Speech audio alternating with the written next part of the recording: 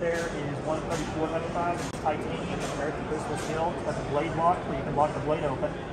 They're on German stainless steel ball bearings. And this is titanium. So it's 35 in. It's nice. They do. They have a look too. And there's all sorts of different blade models. Like most all of these are all titanium frame.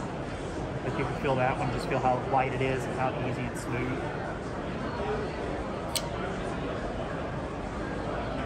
How do you pronounce that? Ruike? Rake. Rake. Like you're raking the yard. Okay. Of course, it doesn't look that way. Doesn't look that way, no? No. That's nice. Rake. And you have like these models right here. This is the titanium model. This is the newest model that's out. Just their design and all that, and the way that they do the lines on the inside of there. Rake, y'all. Check out Rake. It's not spelled Rake. It's R-U-I-K-E. Like Ruike. Ruike, but it's Rake. And your fixed blades, which are another popular item. See, I like it. So the nice thing about these, the balance. And they have a Kydex sheath that's adjustable.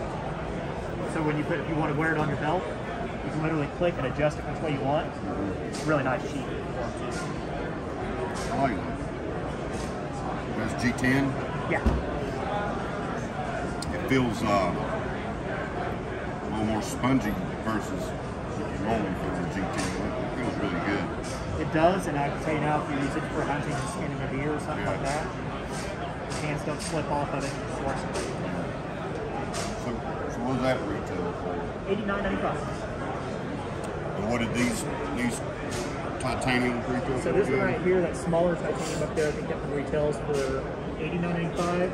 Okay. And then that 121, the one that you handled the first time, that one right there is $120. So that was $144.95.